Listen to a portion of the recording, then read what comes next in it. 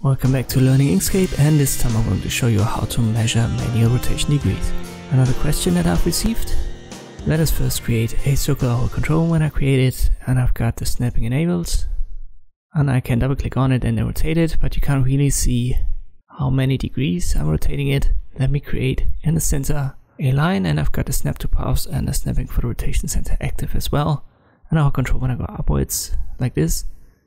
We go to object, fill and stroke, and I make it a bit thicker. Let me make it red. Ah, that's too big. Let me use 10 millimeters, that's fine. I'll select it, then Ctrl G to group it. I click on it again, and now if I rotate it, we can see the rotation, but we don't know exactly to which degrees we are rotating it manually. You can go to object, use the transform menu if you want to have a specific rotation angle. So if you know that, just use this menu and then apply the rotation like this. So if the angle is a given, this is the function that I would use. If you don't know it, just use the measurement tool right here. You can left click and drag it.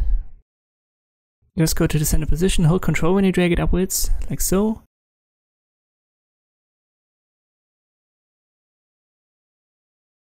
And then release Ctrl, and you will get this.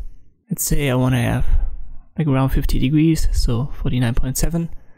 Go upwards to this function, convert to item. And now if you deselect the measurement tool, we still have these values.